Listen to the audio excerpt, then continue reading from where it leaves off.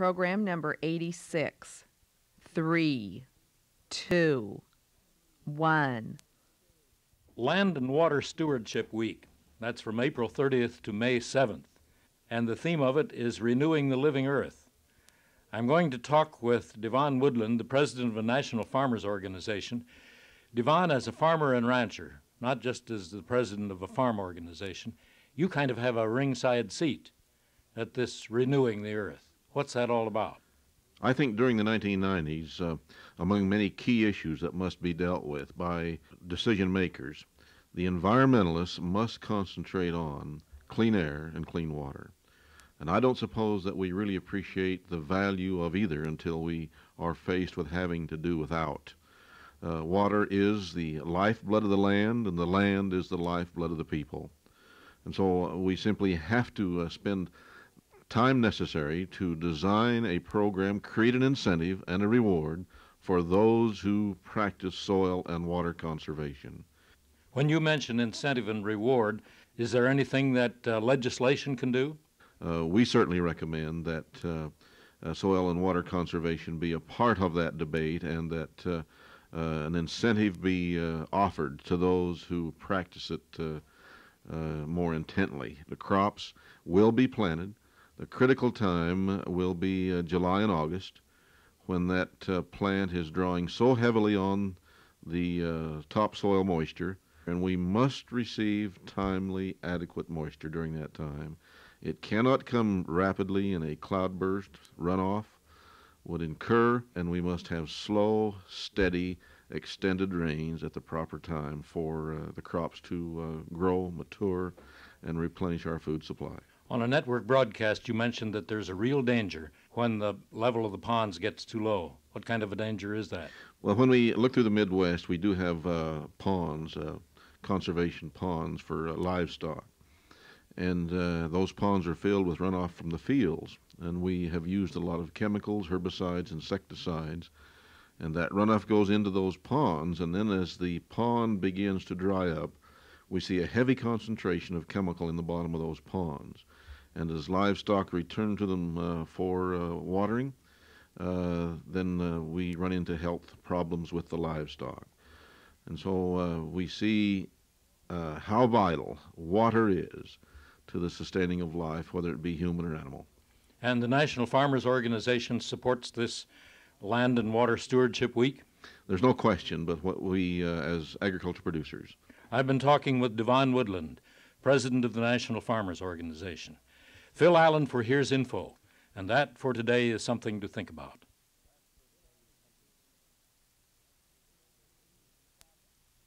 Number 87. 3, 2, 1. Our guest today on Heres Info is Lana Pauls, editor of the NFO Reporter. She's going to talk about a series she's been doing on the subject of the growing monopoly in the food industry, especially in packing. As I covered in the first part, four-firm concentration is occurring in beef packing, and now is occurring in hog slaughter. And in 1977, for instance, the four firms controlled 32.2% of the industry. By 1986, in just 8 years, that rose to 56%. And then in 1 year, 1987, was absolutely deadly to the packing industry. ConAgra, which is one of the big three, acquired E.A. Miller, Monfort, and Swift Independent. And XL, another of the big three, acquired Sterling Beef. And now that four-firm concentration increased to 68%, which is just unprecedented in any other industry. And the reason the NFO Reporter is doing these articles is that this is going to affect the welfare and the whole world of transactions for farmers, isn't it? Right. It's already begun impacting farmers' wages. And they say in studies that have been done that for every 10 percentage point increase in the four-firm concentration ratio, cattle prices fall anywhere from 10 cents a hundredweight to 23 cents a hundredweight. And, for instance, this underpayment, or this power that these companies have, is cutting the payment to farmers 0.5% to 1% in most years, and it represents $50 million annually to cattle feeders. How come this is happening? Antitrust laws in our country are not being enforced. Studies have indicated that many of these mergers that are occurring may be in violation of our trust laws, and they have just not been opposed. And at this point, consolidation has become so rampant that where do you start? What can livestock people do about this? They are continuing to produce like they produced in the 1960s and the 1970s before the specialization occurred in the industry. If they would organize an organization that does have the ability to sort and to negotiate higher prices.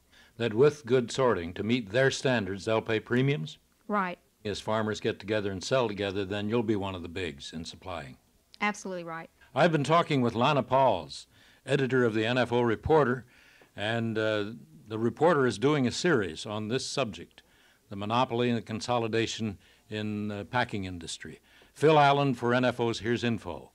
And that for today is something to think about.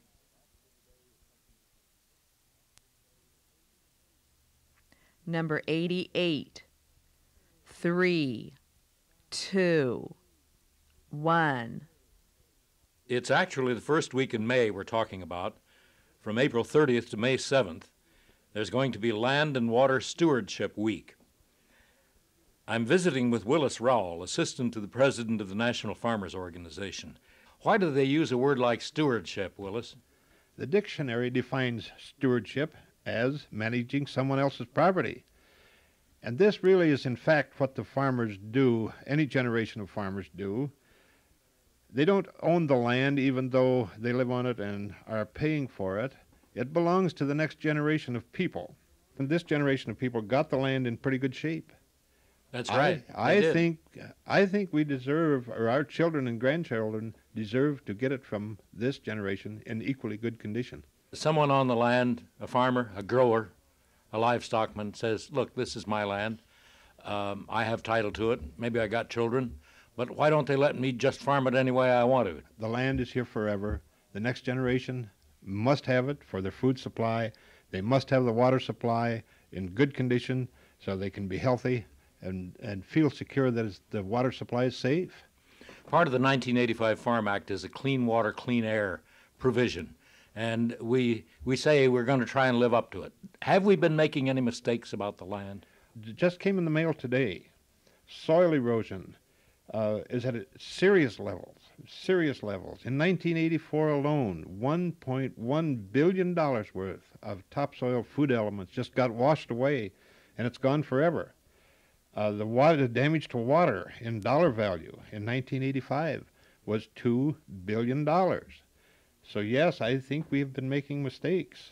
We know that we've got a lot of areas in the country now that are having a difficult time finding pure water.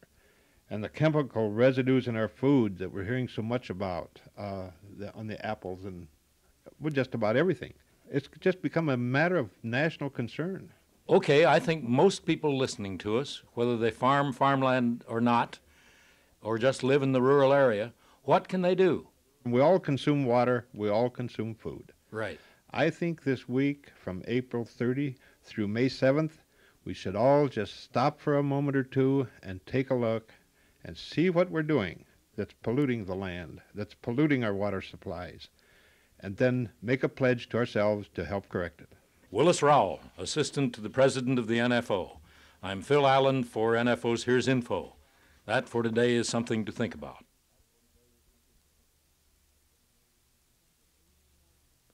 Number 89. 3, 2, 1. When the NFO held its national convention at Lexington, Kentucky, the convention delegates authorized the move to Ames, Iowa. That's moving the headquarters from Corning to Ames. Rennie Neese was in on the planning stage and the studies that went into this. Rennie is here now. He's the vice president of the NFO.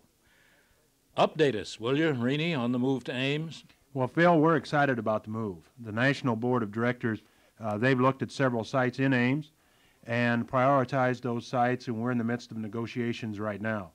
We're in the final selection process for an architect. We've also chosen a project manager. And you know, when you get into a new field, rather than having to learn all the terminology and all the technology that's out there, and that's much more like what NFO is saying to the farmer, why become an expert in marketing and bargaining, why not allow NFO to do it for you? That's what we're saying to this project manager in the construction of a building. We went out and hired what we consider to be one of the best men in Iowa. We brought him on board, and he's now a member of our team. And so as we move through this, he'll explain to us what we need to know in order to make good, solid decisions. So we're choosing good people. Our next step now will be to choose a general contractor. I think one of the most important messages that's come across to me in the last 2 or 3 months, and that's the fact of the image and the prestige of the National Farmers Organization has in the state of Iowa. The governor of Iowa, Terry Branstad, came to the November meeting of the National Board of Directors and indicated that the NFO is the only national general farm organization that has an office in the state of Iowa. I mean, a national office. And so he doesn't want to lose that. He wants to keep that here. You know, the Economic Development Commission voted 10-0 here a few weeks ago, awarding NFO a forgivable loan of $400,000. The city of Ames has come up with some additional funding to match along with that. And so when you look at that type of commitment, it really makes you feel good inside to know that you're part of an organization that's not only needed in agriculture by farmers and ranchers, but recognized as to the type of job that we're doing out here. Is there a timetable you can say? When will the NFO make the move? Well, our goal right now, Phil, is to achieve the completion of the construction of the building by June of 1990. We put together a relocation committee as appointed by the board. And as we move forward jointly and separately and finally bringing it all back together for that final approval by the board, we believe we'll be on target. I've been talking with Renee Neese, Vice President of the National Farmers Organization. Phil Allen for Heres Info. And that for today is something to think about.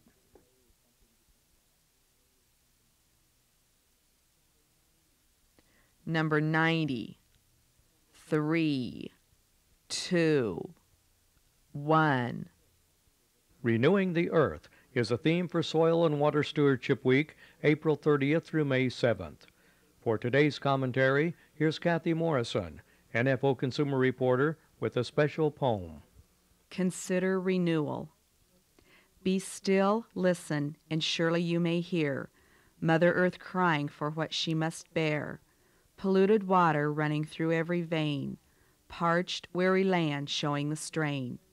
Tree roots clutching at eroding soil, rivers gasping from industry's spilled oil. Mother Earth softly crying in sorrow, knowing there may not be a tomorrow. Visions of nations with people to feed, hungry children reaching out in need. Mother Earth giving up in despair, too drained of strength to repair. Yet life-saving methods can be used to restore land so thoughtlessly abused, to begin the replenishment needed now with calloused hands and sweat-stained brow. The time is now, renewal must begin before our natural resources come to an end. Renewal of water, land and trees must be employed for life on this earth to be enjoyed. For our children's sake, for our future's sake, we must begin to right the abuse and mistake of short-sighted vision, no planning at all. Be still, listen quietly, and hear the call. Consider renewal. Consider it now. Kathy Morrison, NFO Consumer Reporter for Soil and Water Stewardship Week. Remember, our future generation depends on what we do today with our soil, water, and air. Don Mack for Heres Info, and that's something to think about.